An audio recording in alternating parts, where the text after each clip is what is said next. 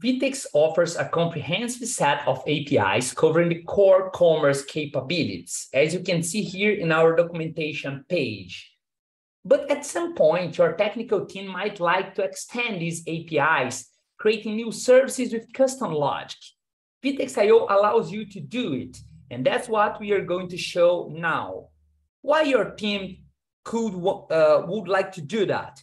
At sometimes you want to consume, for example, data from external source like a CRM, and you want to show some information on your storefront based in the data that you got from your CRM.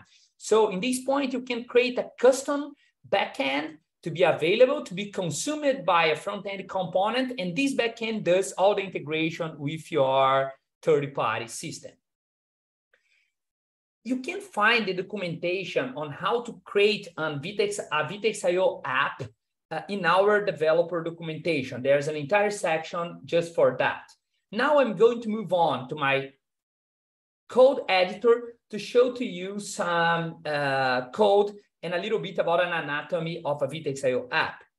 So moving on to my code editor, you can see here this file, the service.json. In this file, we are just declaring a new HTTP route. We are declaring a new API endpoint with the path my custom route.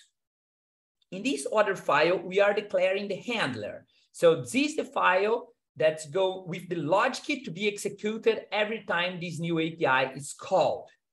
Here is the place where you can create your custom logic and call any external system. You receive the context with all information about the request and even about VTEX, the current account, the current workspace. If there's any authentication token available, you can receive the authentication token also. And you even receive some clients and helpers that help you to get any information from VTEX as necessary, like orders or products.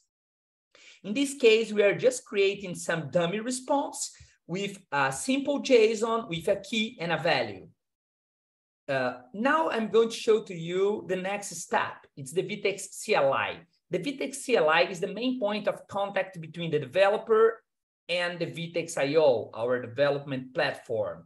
So you just install the CLI on your computer and you have a new command called VTEX.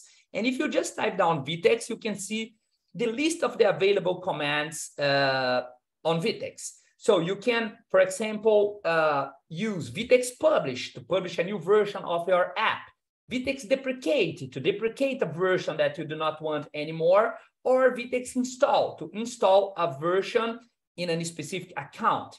After you have published and installed your app into your account, you start to have your API available alongside the ones that came out of the box from VTEX. That's what I'm going to show to you now. So I'm going to switch to the Postman app. It's a standard HTTP request app, and I will do 2 requests to show to you. Into Postman, you can see this first request is for our out-of-the-box intelligent search API. It's available in the domain myvtex.com. I can hit send and I can see the results coming from the search API.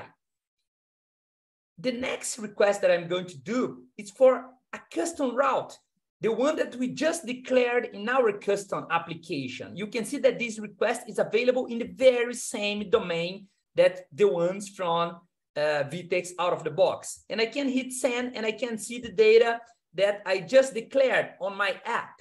So this is my custom logic being available in the same environment and in the same URL that VTEX standard APIs. So you create your custom code, but the code is executed and scaled into VTEX environment and infrastructure. So with that capability, you can extend the way VTEX exposes its data and also create custom backend to be consumed both for storefront or admin back office components.